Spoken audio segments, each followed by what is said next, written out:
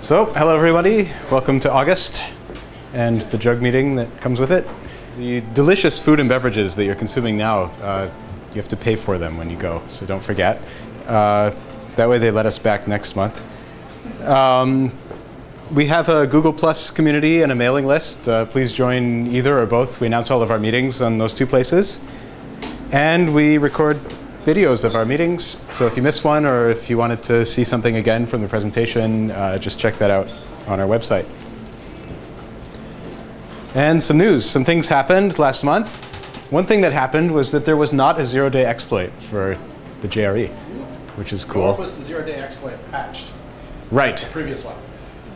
Oh, really? Yeah. Neat. So it's been 42 days since the last known zero-day exploit. Also 42 days since the unpatched exploit happened. Yes. Awesome. So that's... If you click the is there a Java zero-day? The answer is yes? The answer is yes. Awesome.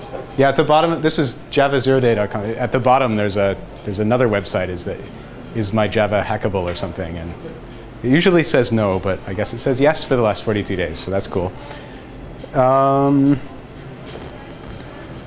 Right, so Gorkum brought this one up as an interesting news item. OSGI has decided to target JavaScript as a platform in addition to Java. Yeah. Right. In addition, they're also looking at C and C++ as platforms. I can imagine what that might mean for JavaScript. I really don't know what it would mean for C and C++. I guess it's like dynamic library loading and with isolation. Do you know? Yeah, and also the dependency management is there with OSGI, with the versioning and all that.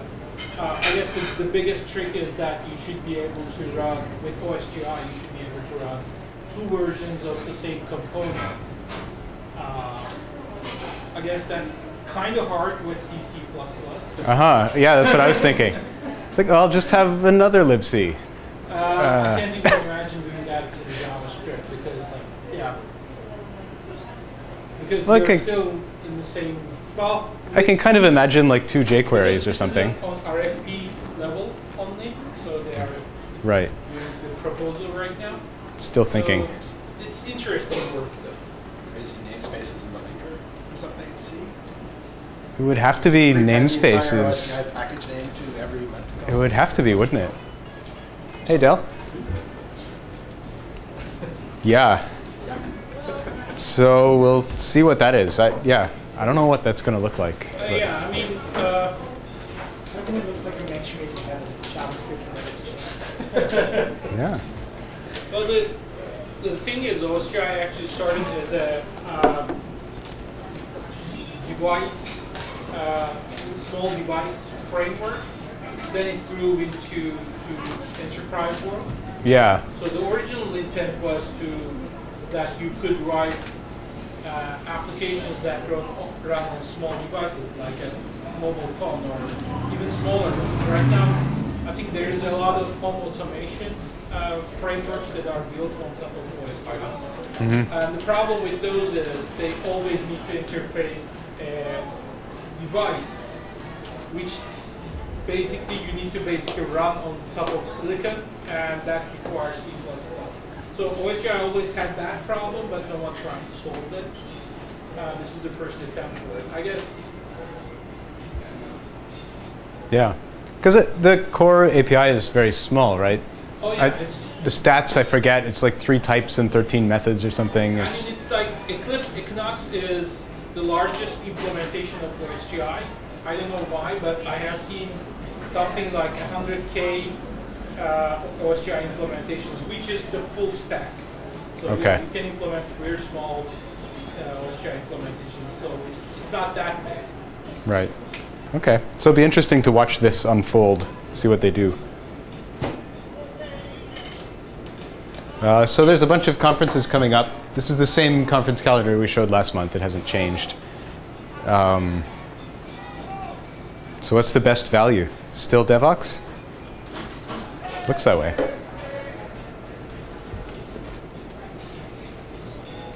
Well, JFocus is close though. Maybe better.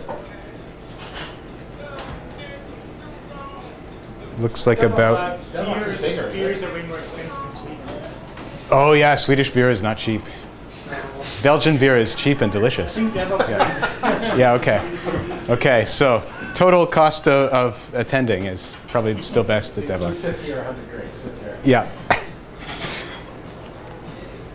Although, unfortunately, the Culminator has caught on to the whole DevOps thing, and they seem to now shut down as a matter of course during DevOps week.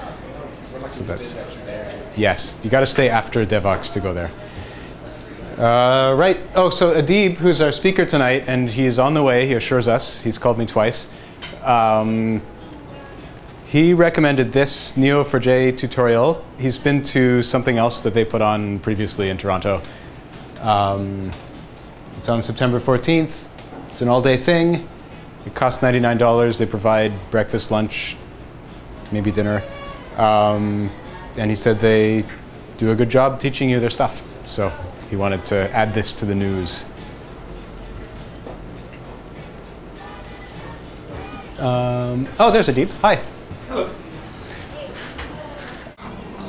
All right, welcome. Thanks for being here. My name is Adib Saikali. I'm presenting again today. Always enjoy doing that at the Jug.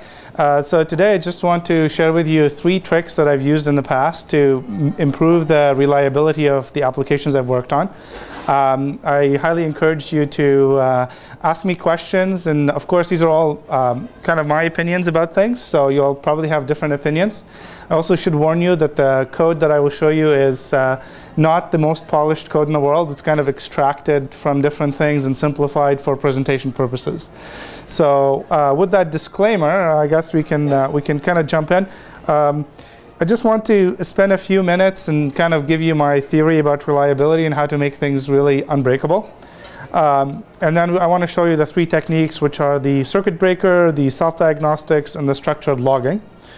I'll give you some resources at the end. So for the question of what is reliability, well, it just means that things work according to the specification. And that's obvious. But it should also mean that things work when hostile bad things happen, like unexpected network routers go down, or some service that you depend on is not there. You don't want everything to just get completely fried. There are a lot of examples where one system breaks and it cascades. Anybody here read a book called Release It? If you have read a book called Release It, it's got a big airplane on the front of it. Raise your hand. Oh, cool. Okay, nobody knows what I'm talking about then. If you've read that book, then you're going to definitely know what a circuit breaker is. But if you haven't read that book, you really want to go run out after this, buy it, and read it. It's the best book ever written. And there's a... Sorry? Put an Amazon affiliate link. I never bother with those. Yeah, so in the book, there's a whole bunch of stories of where this reliability issues happen. One was an example of a special that some retailer had put on, and everybody was supposed to get this free shipping, but the server that was running the free shipping, the shipping calculations, was down for maintenance right around the time of Christmas period where everybody's trying to buy stuff. Something along those lines, and that locked up all of about a lot of other systems that depended on it that were just regular browsing, had nothing to do with like scheduling shipments. So anyway, I'll give you more examples as we go along. So when the system fails, and everything will fail eventually, you want to be able to figure out why it failed very, very quickly. You want to be able to take corrective action, and you want the system to be restored to full functionality in the shortest possible time.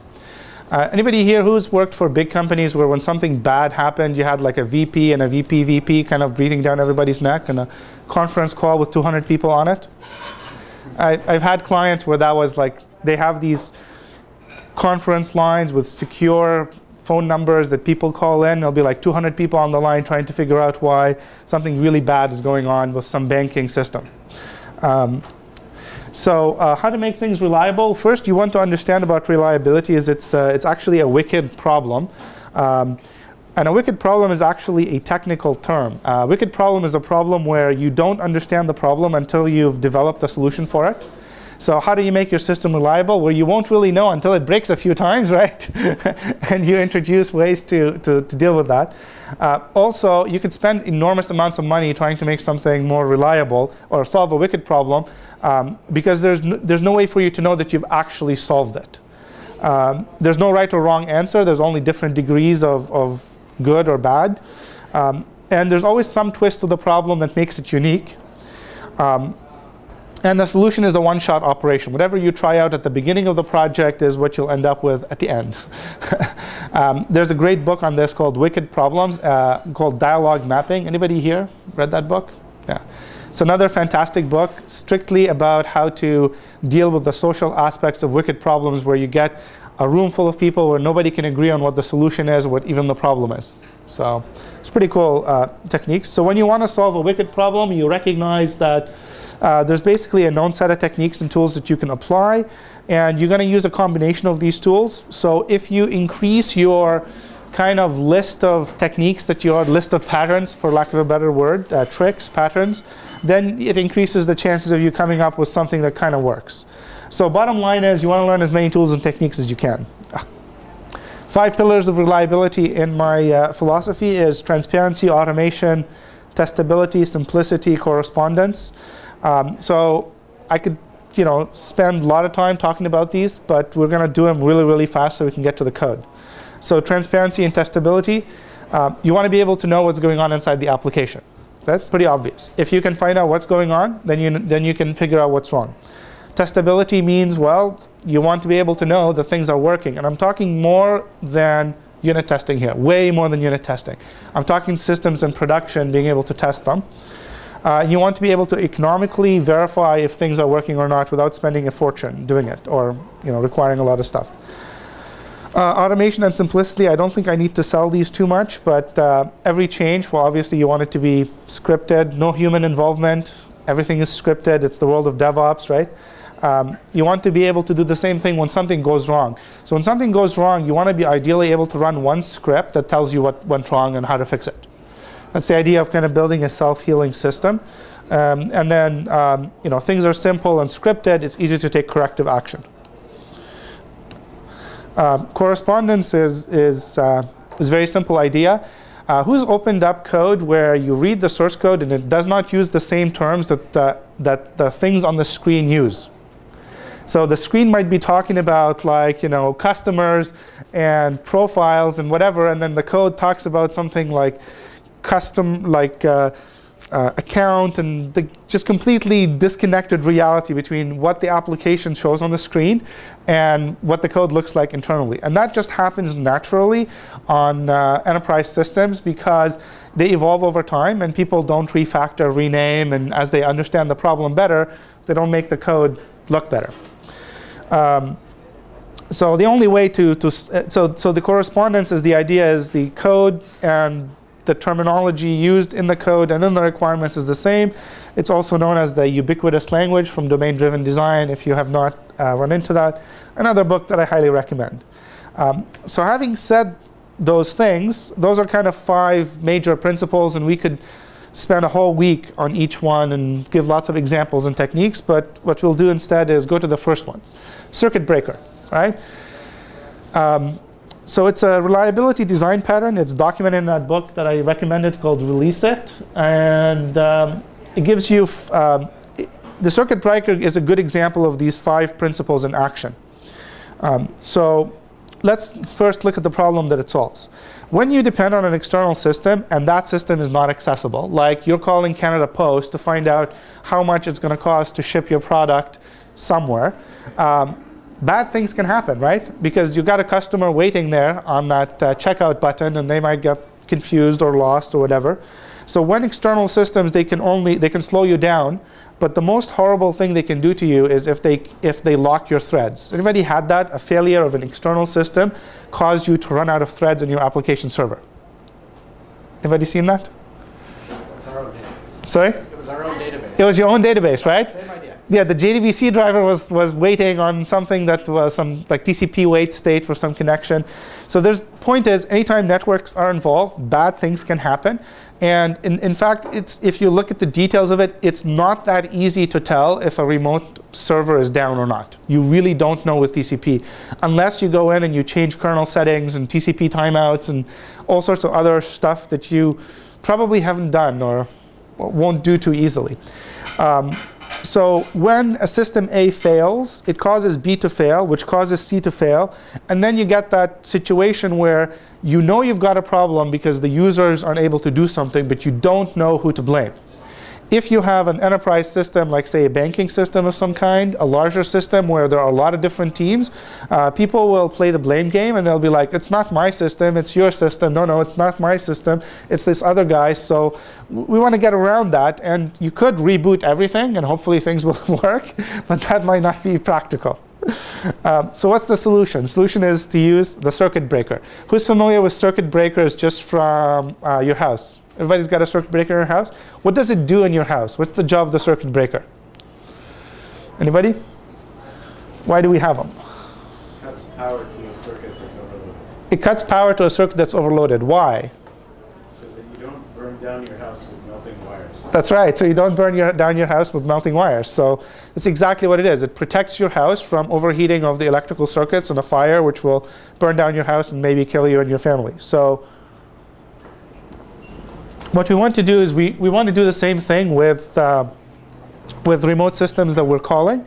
We want to make sure that we keep track of how often a remote system is failing. Okay? So if that remote system fails too many times or fails too quickly, we want to shut it off. We want to basically make whoever is calling that remote system fail right away. If 3 threads have already been in some TCP, like they're in TCP hell, they're waiting for some remote system to respond and it's not, you want the 4th thread that calls that code to immediately die, potentially. Who can see the value of that?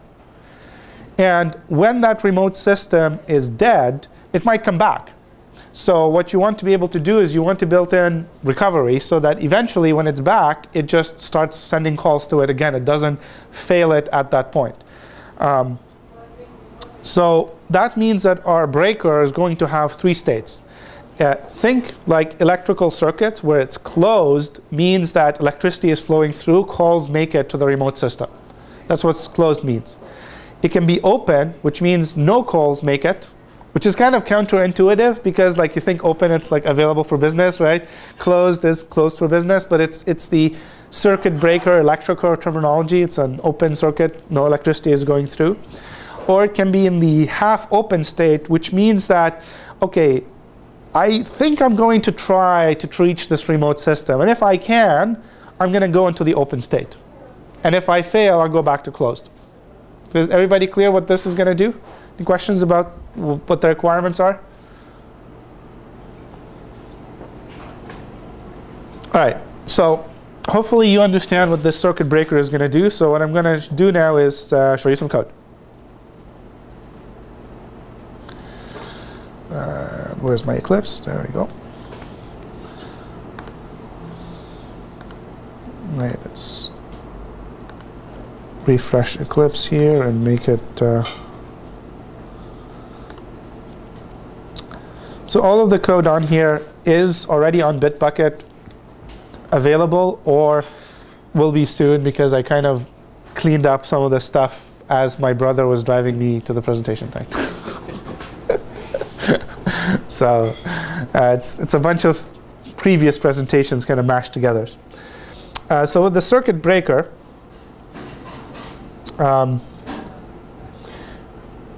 here's what it looks like from the perspective of a user.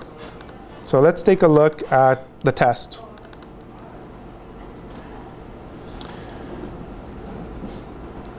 So imagine that we have where is this thing here?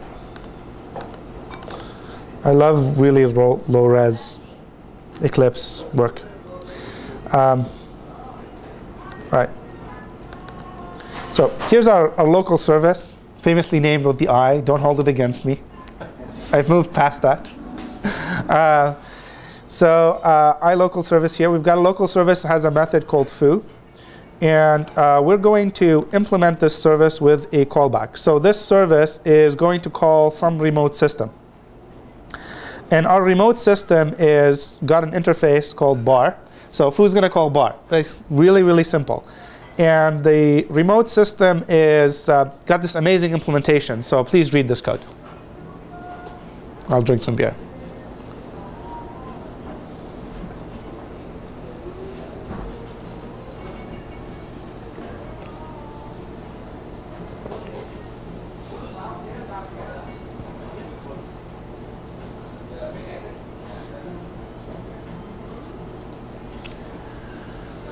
Right. Everybody clear what it does? It just simulates failure, right? You tell it, if you tell it fail the next time bar gets called, it fails. It throws an exception. Right? So that's how we're going to get a system that kind of fails on demand. And this is how you use these, you employ the circuit breaker. So in here, I've got this local service, which is implementing the local service. And I've got a reference to my remote system. Somebody is going to pass this to me in my constructor. And what I'm going to do is I'm going to create a circuit breaker, and I'm going to give it a name. The reason why I'm giving it a name is actually registers itself as a JMX bead. Who's familiar with JMX? Raise your hand. Okay, a few people. So if you haven't, I'll show this to you in a second. And so once I create my breaker, when the method foo gets called, I could go in here and I could do something like remote.bar. And the problem with this would be that if bar misbehaves, my circuit breaker does not catch it. So we want to kind of wrap the call in something. So that's what breaker.execute does. So breaker.execute, you implement the circuit breaker callback, because we don't have wonderful closures and all that stuff that's coming in Java 8. So we have a doInBreaker method that returns an object. And then within it, you just call you just basically make a call to the remote system. So it doesn't return anything in this case. You could, if you wanted to, you could improve this. I use this example in training courses I've taught in the past. So the code is not as production quality as you want it to be. It's more like kind of example training code. Right, OK. So that's local service with callback. Any questions about how you use the circuit breaker as an end user? Just implement the interface and pass the calls through it. What this will allow you to do, let's put this a breakpoint, let's say here. And let's put a breakpoint here. And let's run the JUnit test in the debugger.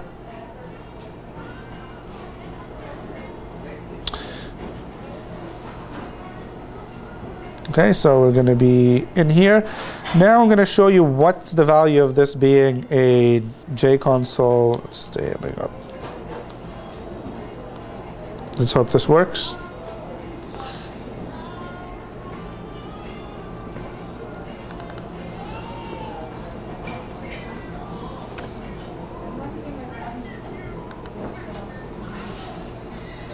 There we go.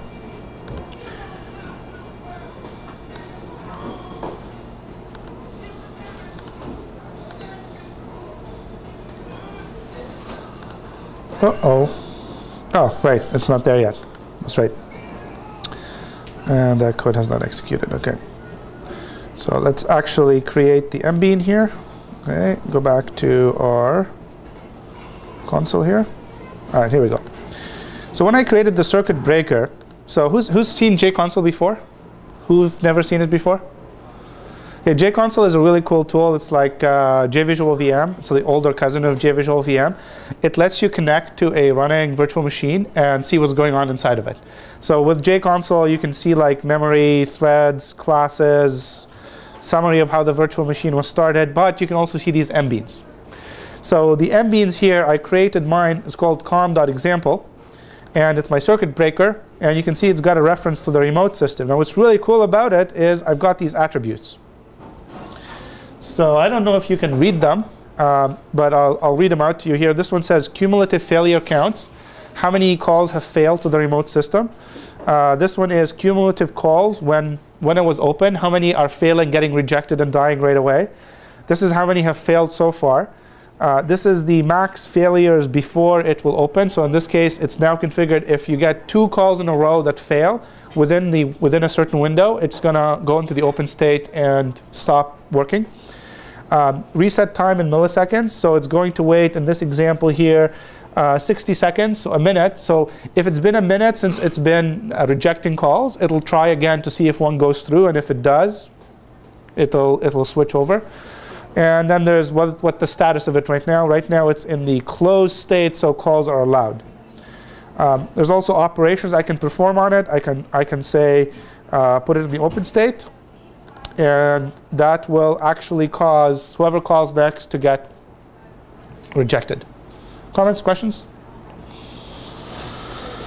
And so let's put it back in the closed state so we don't interfere with the test.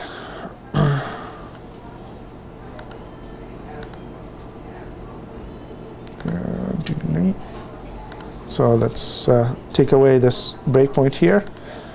All right. Actually, let's stop this here. So now you kind of see what the MBean does. And the MBean goes back to the principle of transparency, being able to see what's going on in your application.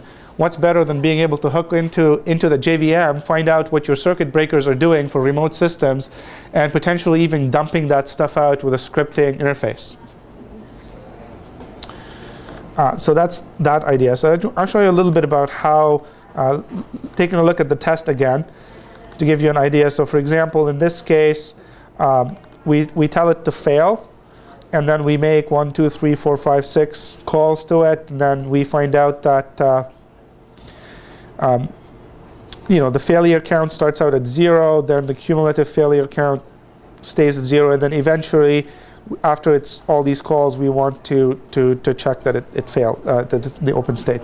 So this test kind of goes through all the different combinations where, the test when the remote system is up, then it goes down.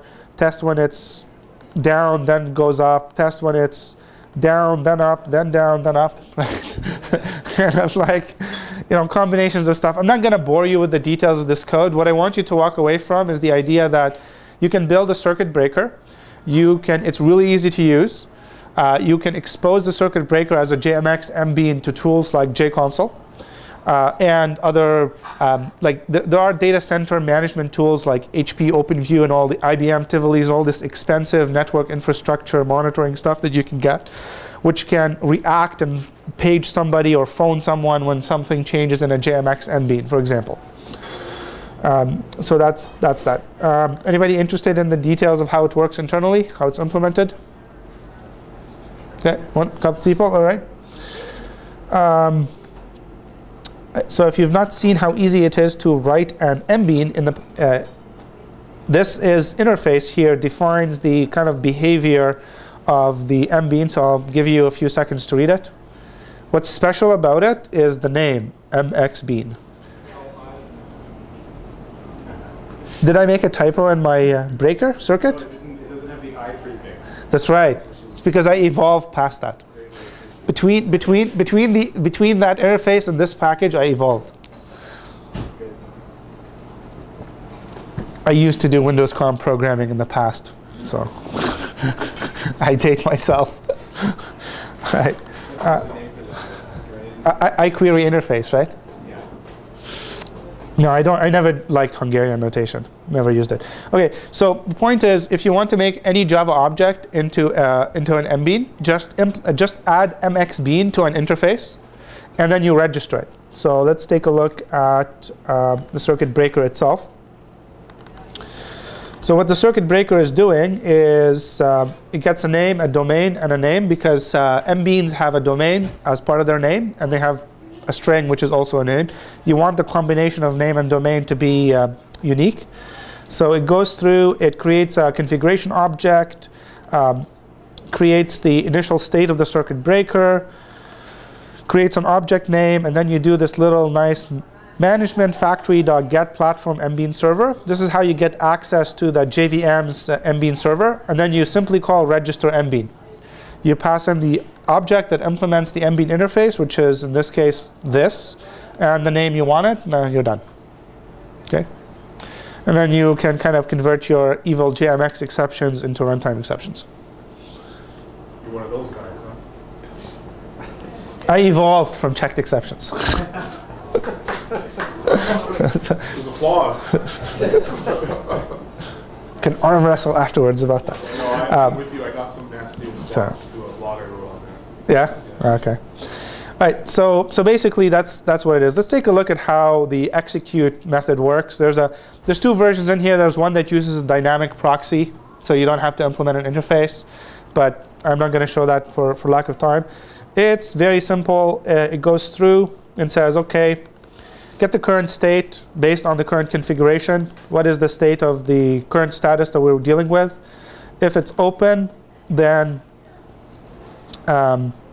OK, we're going to reject the call because we're going to throw a circuit breaker open exception so the call doesn't go through. And we're going to update how many calls we've rejected. If it's in the half open state, then try a call. If it works, close it and return the result. If we get an exception, put it back into the open state. If the circuit breaker is currently closed and everything is working, great. If there's any kind of exception or error, record the failure. And when the number of failures has accumulated high enough, it will automatically stop working, this thing here. Where do you open it? Sorry? So in case an error happens, how long do you wait until you open it? Well, it depends on the configuration. So in the current configuration of the circuit breaker, where's the circuit breaker configuration here? There is a bunch of settings like max failures before opening and reset time in milliseconds.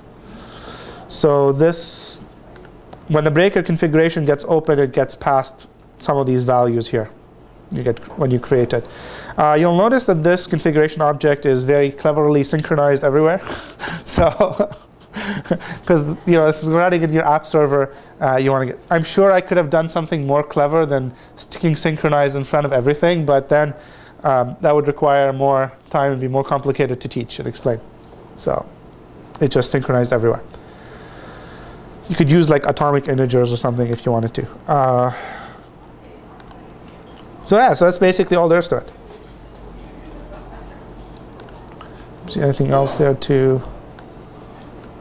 Yeah, there's some enumerations like statuses and states, and oh yeah, there's the state of it. That's where it actually accumulates all of the how many things have failed, all that stuff, and that's everything in there is synchronized. So this is the logic. For example, when you call get current state, it's checking to see if it's open, find the current time, figure out how long it's been. And if it's greater than the reset time, then change its state and then return it and track stuff. Really simple code, nothing you couldn't understand even if you were drunk and just need to sit with it. Okay. Comments, questions? Yeah? Is there an open source implementation of this? This is under the Apache license. You can take it from my Bitbucket and use it and make it better. But like something that's production ready? Well, I've used this. So you can take this and just run through with it. I haven't. It's kind of a balance between I've had people definitely take this and just customize it for their own. I don't know what they've done with it after that. Those are usually like banks and stuff like that. So, yeah. One thing that would probably make sense in a production app, like in a real Yeah. context, is to not make that linear. Because right now you have a failed attempt, and then you wait a fixed amount of time, right? Yeah. It probably makes sense to say if you have like 2 attempts, you wait like. Yeah, you may. Two. Don't just do an exponential wait on it. Exactly. So you might want to have a pluggable strategy for when you decide to open, half open, all that. Yeah, absolutely. Yeah, that's a great point. I had a similar suggestion from something I experienced before. Where it's something very much like this circuit breaker, when the client had trouble communicating with the server, it would close its connection, wait 30 seconds, and then try again. The only problem was that there were upwards of 10,000 clients. So you know, you get 30 seconds of peace and then mayhem. Then you get a thundering herd with 10,000 clients trying to get at you, right? Exactly, because there's not that much clock drift over 30 seconds. That's right, yeah. So we found that randomizing the time to closing the circuit breaker helps a lot. Yep. If you have more than like 1 or 2 clients. Okay, that's true. Very good point. Great. Anybody else? Any other comments, questions? Yeah, a similar technique that we use is just have really short timeouts on your backend. You know, if you have this thundering herd possibility, you know, if you don't get that database set connection within 500 milliseconds, throw away the client. Just say, come back later, try again. you don't build up like, you know, thousands of threads Absolutely. backed up in your web server, and your whole web server falls over and get a big mess. Yeah, timeouts are your friend if you remember to set them everywhere. that's Ruthless. Yeah, that's the hard part though, because when you're working with large like banks, and I used to do consulting, that's what I used to do a lot of. It's a lot of people, huge projects, lots of time, nobody knows what's going on. You couldn't guarantee that all the timeouts were set. Yeah. All right. Okay. So that's that one. So what I want to do now is kind of just summarize this and move on. Oh, actually, yeah. So I'll give you this demo. Right. So I promised you. So who's going to try circuit breaker after this? Please look at it in more detail for your system. Okay. Cool. Yeah. Who's going to buy this book? No, not the second one. Release It book. Yeah, buy it. Buy the Release It book. There's also one called Ship It, right? The same author or the same? I think Ship It is a project management book. Release It is fantastic because it's got lots of great stories and lots of examples of how systems fail down and break, and patterns and anti-patterns and all sorts of really cool stuff. I've read that book like 4 times. So. How do you run this in a cluster? Well, each server in the cluster has its own circuit breaker, because it's got its own threads, right? So that randomized sleep helps. yes. Because they can't talk to each other. Yep. Yep.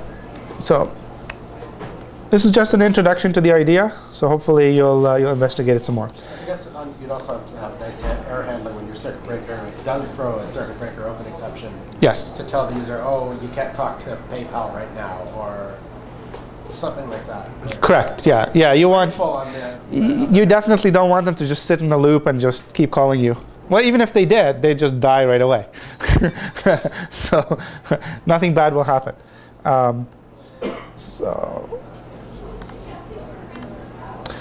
Actually, if you're actually building like one of those systems where you sell an API, like let's say you're one of those web metrics companies where people install the metrics software into their phone application and then they do stuff and they're calling your service. If your service is down, when you distribute a client library that talks over the network, put a circuit breaker in there, you'll save your service. Exactly. You'll save your own service from getting completely destroyed by people hitting refresh. Setting up your own server. Yeah. Right. Right. So the next thing I wanted to show you is takes a little bit. All right. So okay. Let me just run it and I'll just show you what it does, and then you'll understand what it does and the problem that it solves.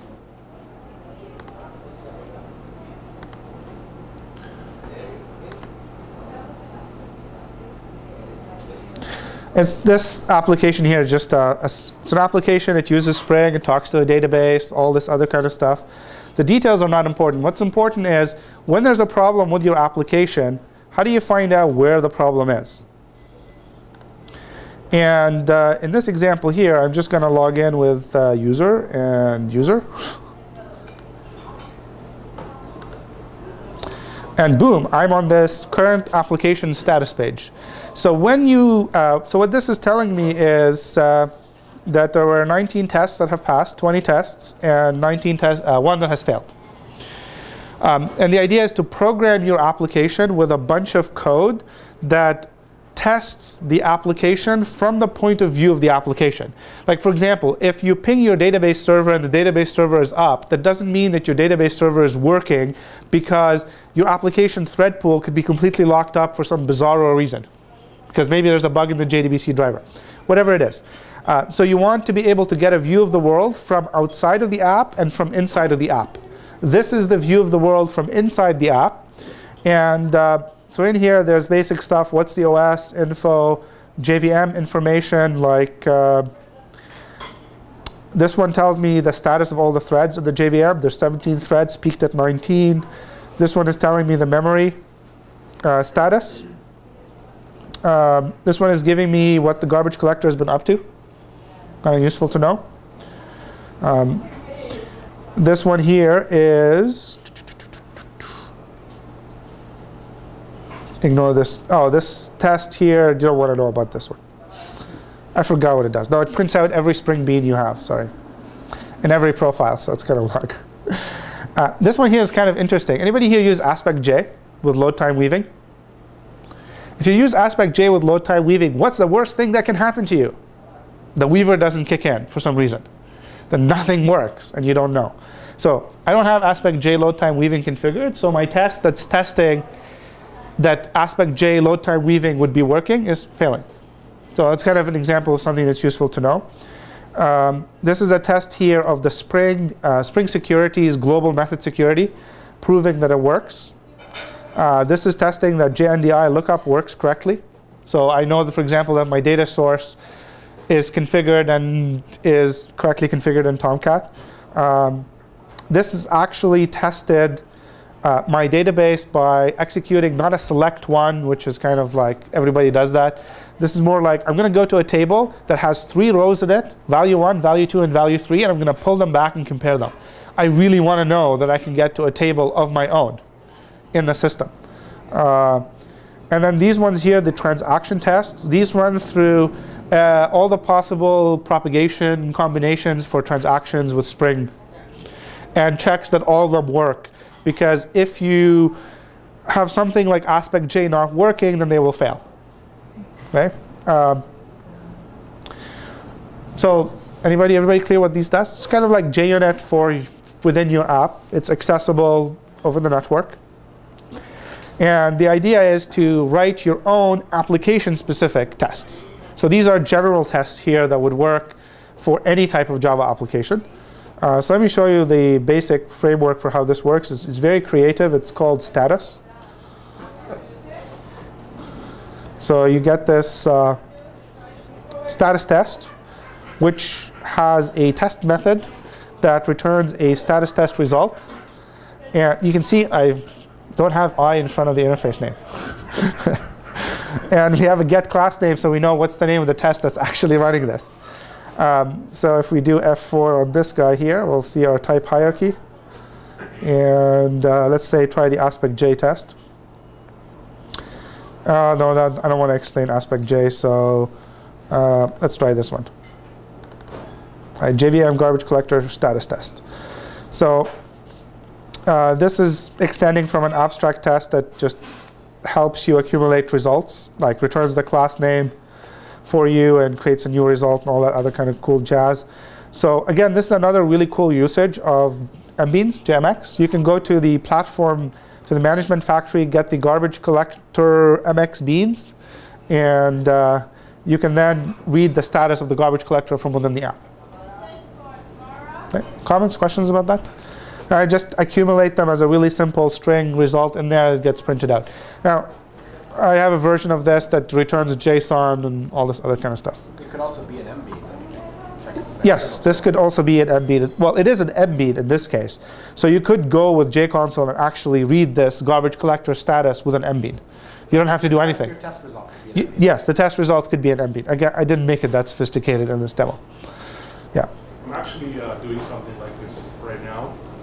And I'm just wondering, though, where do you store your test values, like the test input?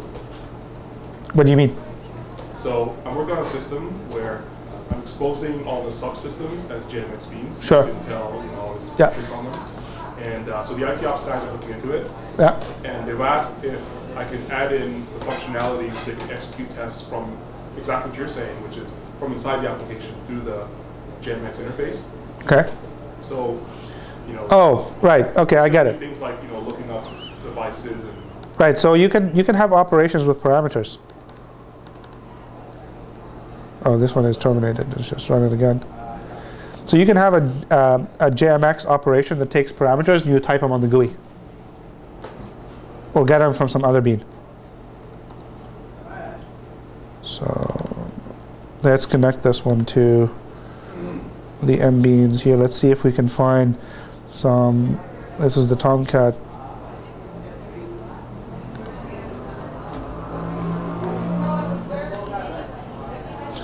Yeah, none of these take parameters, but you can have operations that take parameters, and then you would.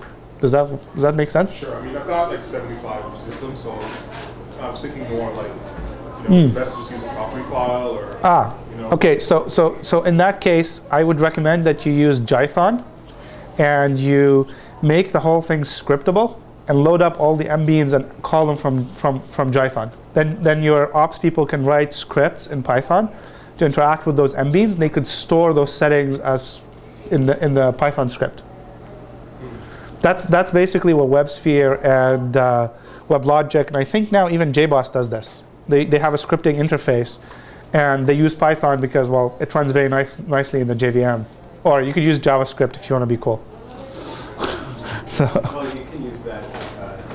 Just use the generic scripting API that's been there since Java 1.4, and let your users pick them. Yeah, you can do that too. Yeah, but you always have to change your haircut.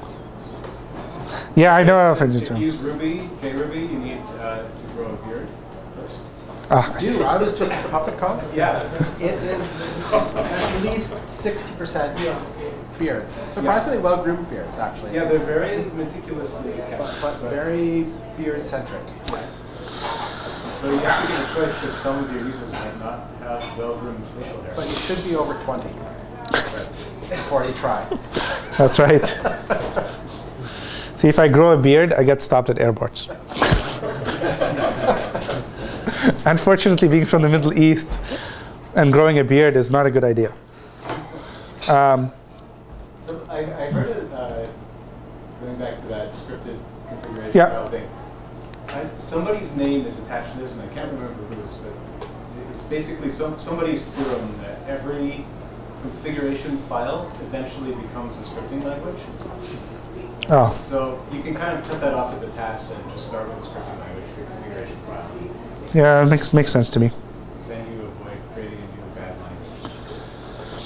Yeah. All right. All right. So I want to get us to the beer, so I'm going to do the last one right now, so you guys get an idea of what this is. I'll make this code available. This one is not publicly available on Bitbucket, but I will make it available, so you can play with it. It's not really that hard to build your own either. The idea is what's important. The last one is my favorite, because it's one of my favorite pet peeves in the programming industry. So let's see who else has this. Who's had systems that produce massive amounts of useless log files? Info, lots of stuff in there. Who's written messages to log files that you could not understand, even though you were like, I want to kill whoever wrote that log message, and then you like show annotations and like, oh, that was me. Okay, I changed my mind. You know? So what I'm talking about here with the structured logging is to gain transparency to what's going on, but in a way that's monitorable. And I'm absolutely not talking about yet another wrapper that for you to select between log4j or commons logging or whatever. It's horrible, all of those logging wrappers. So what am I talking about? I'm going to demonstrate this by running a very simple program that's going to print out 2 lines. Okay, if you take a look at this, please read those 2 lines first.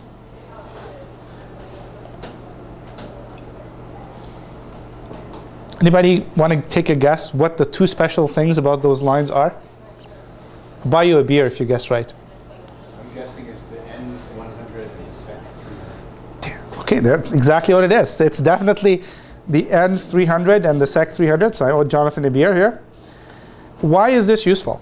So what I'm talking about here, imagine being able to tag everything that goes out into the log file with some unique code that you know is unique. That's the important part. Because you can process it automatically. Yeah, exactly. You can grep it, you can process it, you can monitor it, and you don't end up with the half-baked sentences and bad grammar and all the other. Yeah, it's so exactly. So we want to make things monitorable. So the question is, what can we do in the Java code to make sure that the messages that we're producing to the log file have at least a unique code and a unique module name? So, and I'm going to show you this. It's my opinion on how to do it. You'll probably disagree with me. So let's take a look at the main program. And you'll notice that I do not have, oh well, just got a bug here. This is not properly, I had to extract this code on the drive here. So there we go. Now it's much better. So you'll notice here that I'm not doing this. Logger, which is what most people probably have in their code. That is bad. Very, very, very bad.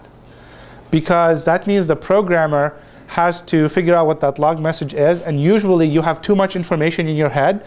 Things make sense when you write the message, but they don't make sense when you need to interpret the meaning of that message. So instead, what we want to do is, we want to say no to this, and yes to stuff like this. So you'll see here that I've got, like, I want to print out what's the temp directory that the application is using. So I create a temp directory info message. I pass it. Well, if I look at it, you'll see that, oops. You'll see that this one takes in a directory path. I cannot possibly create a temp directory info message without telling it what the temp directory is. Now, if I want to be more strict about it, I could have passed a file object, like a Java file. and then for sure, hopefully that's not wrong.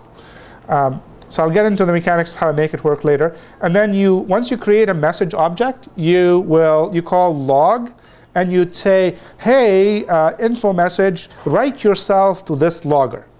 That's what we're doing. So we're not calling the logger. We're creating an object, and then we're passing the object, the logger we want it to log itself to. Comments, questions? So here's an example where, let's say I'm calling this security service. And my security service has a very creative do something method. And the do something method here is going to do some work, and then it's going to discover the database is down. So it creates a security database down error, and it calls error.log and passes the logger. So who's kind of understanding the pattern? You create an object, you program it with the values that you need, and you tell it to log itself. Now you might be asking yourself, why is this useful? Or who's kind of horrified that how many classes you're going to have to create? It's like, oh no, you're going to have to create millions of classes. Are you insane or drunk? Yes. That my coworkers will create anonymous inner classes to do this. No, anonymous inner class, if you do this with anonymous inner classes, you get to buy everybody on the team lunch for a week. Yeah. And if you do it twice, you get to shave your head. Oh no, it hasn't happened to you. Huh? No. I came up with this for my own teams, so I haven't had to do it yet. Yeah, so.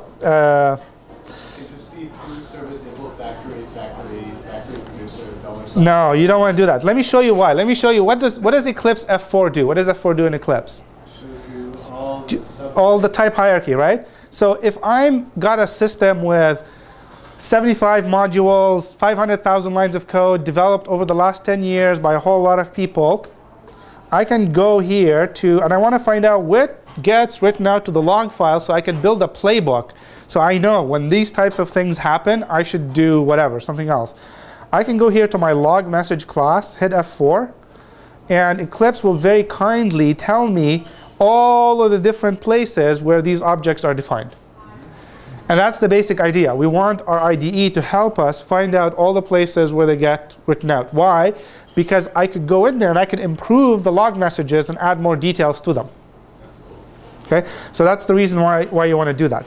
So now that you kind of see what is a log message? Well, a log message is something that has a code enum, because every message has to have a unique code, it has a message, and it potentially has an optional throwable that says this is why this problem occurred.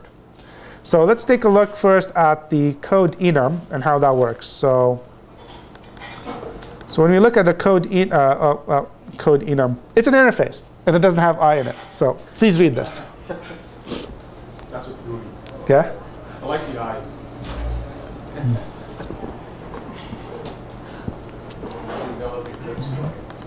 Yeah. Oh yeah, that too. I did that too. Yeah, there was a lot of eyes in that one. So this one here, for every code enumeration, you can ask it for the code space that it belongs to. You can ask it for its integer code, which, well, you hopefully want to be unique. You can ask it for its description, and you can ask it to format its message with any number of parameters. So let's take a look at, first, well, what is the code space? Well, the code space is just my way of making sure that you come up with like unique prefixes. You need a central place to put them. So it's simply an enumeration, which has a module and a description. Presumably, you have one of these for your whole entire application. So it's got to go into whatever that magic jar that gets included everywhere. And people will go in here, and they would register whatever are the code spaces that they want to generate log messages for. Right? Everybody understanding code space? Now, I can make it more fun by adding a method like this.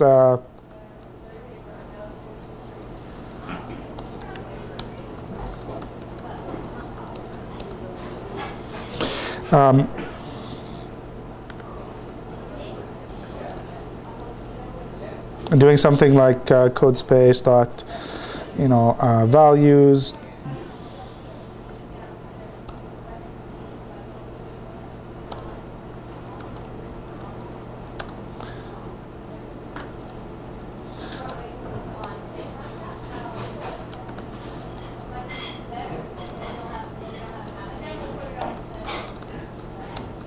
Yeah, I'm not going to bore you with that code. Just imagine a map. You throw stuff in a map. Find out that really somebody didn't mistype this because there was a long, long list of stuff, right? So we'll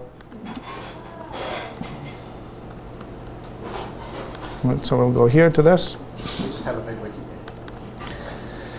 It's not nearly as maintainable. Yeah, I like this idea because you could stick JavaDoc on all this stuff, which is always a good thing. So here's my, OK, so now let's take a look at the codes. So we have this another enumeration. We're going to call it error codes. You'll see that this enumeration error codes implements the code enum. So it's got the tell me the code space, tell me the code, tell me the description, which you would have anyway. So you have these three private field, private finals, code space, code, and description. You can go in there like, here's my host is unreachable. That belongs to the environment code space, which is unable to connect to a network host. Here's your payment processor down. Square is down. Where are the Square guys today? Oh, it must be Vicky. Oh, yeah. They're not here today, so I was going to put in here Square down instead of payment processor. Security database down. So that's an idea. So you can go through this, and hopefully this is again the one place where all your codes would be. Any questions or comments about this? There's another big advantage to this if you're making a public API that other people are going to use, which is easily Googleable error messages. Which is, I don't know if you've ever used the Oracle JDBC drivers, whatever, they return very nice error codes, and if you Google it, you get an answer. Yeah, that's actually, as much as I love, like you can love to hate IBM products, they all have this pattern. They all have unique strings for all the messages they produce. Because they also, if you have a requirement to produce the messages in multiple languages, guess what? Automatically Google it. This will make it possible for you to produce messages in multiple languages. Which is CyberSquatter is extremely happy to deliver to you. Yeah. One thing I'll add is I tend to create an enum for each subsystem. Right. So once you have here, like implementing the interface, I wouldn't have just one enum. I know you have an interface because you can implement it in multiple cases. Yeah, I have an interface because that's what the log message uses, and I kind of wanted, like, I really did want one global place for everything in a particular application. So So Or- all your error codes are in that one item? Correct. So all I'm saying is that the only difference from what you're doing, Yeah. I tend to do is I tend to create a separate enum per subsystem. I mean, you can definitely do that. There's nothing wrong with that. It's, I think, very much a kind of a whatever makes sense for your situation. But it fits it with your model. Yeah. So same thing. There's info codes, which is pretty much the same implementation. Now, here's why I like to say I got a little bit clever. Check that out. What's so special about this one? There's a %s in it, right? You guys see that? So what that basically means is, what I skipped over is you've got the format method here, and which is very cleverly just calling string.format, which is the Java printf style formatter, saying get me the description that's associated with this enum, and just give me back the actual value substituted. So for example, that's how when we look at the, when we run the program again,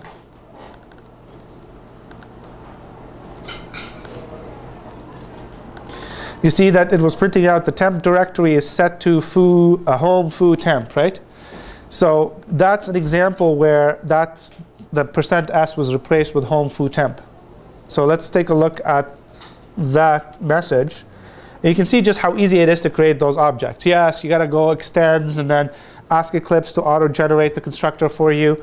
So it's just calling super with the info code for temp directory, and then setting the message by calling format with the passed-in directory path. So the idea is when you construct one of these objects, in the constructor, you form your message. Comments, questions? OK, a couple more minutes, and then I'm done. So how does this work? There's, OK, I showed you the log message, which is the base class. And it has a create log message, which just looks to see if there is a message object string stored in here. It just does a %s with the make it formatted all nicely. And if there isn't one, it uses the default message attached to the code. Maybe that's all you need, so just to make life simpler. What that allows you to do is to define things like, where's my security database down? Here is defined with just a call to super. So it could be as simple as that, just a class called super.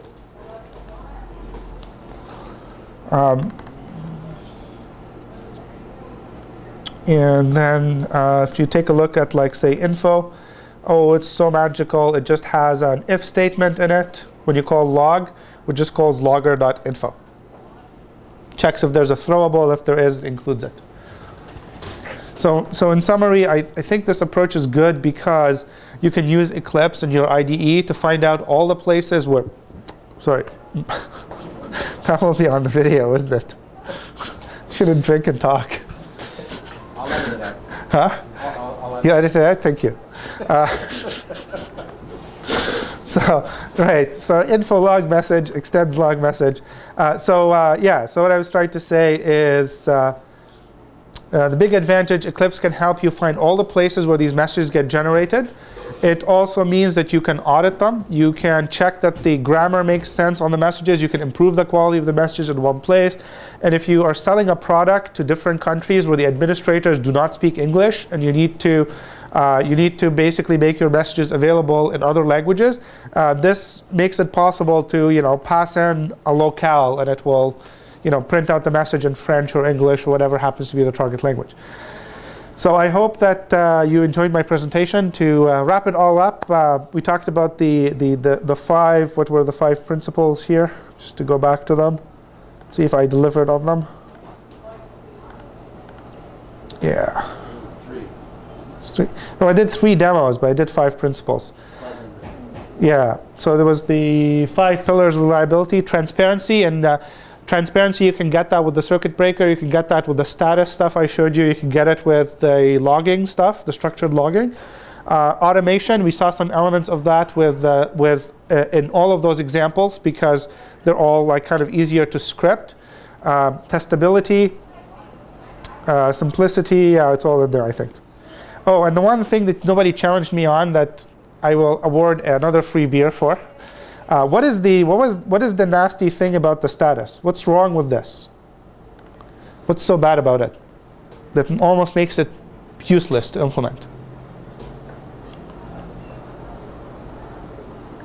Well, I was a little bit concerned that anybody who knows the URL can see it without authenticating. Okay, anybody that knows the URL can see it without authenticating. I grant you that, but you can protect it with a password. Yes. Okay, so you can protect it. You can. So yeah, you need to protect this URL. In fact, I had to log in for this, but that's not what I'm worried about. So If there is some memory problems, like permanent space, and it will not just show up. there's not enough memory to run this. Okay, fair enough. Not quite what I'm worried about. I don't know about worried, but I would probably put the ones that fail at the top. Okay, yeah, you can put, okay, fine, cosmetics. All right, I'll tell you what it is. What happens if all your threads on port 8877 are all locked up right now? What good is this if you cannot get to the threads that are running it? So who can see the problem, right? Now you can see, oh no, how do I get around this? Well, you get around it with another principle from that release book called compartmentalization. So I'll show you that by, let's go here.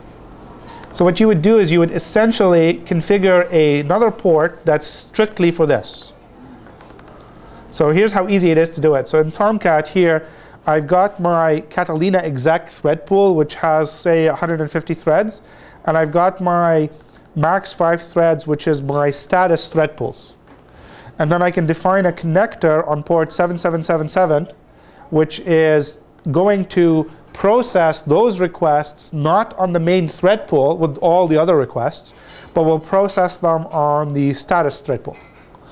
So this also means that I could block that port from being accessible via my firewall. So I forgot to mention this in it, and I thought it was important. So that's it. I'm done. Thank you.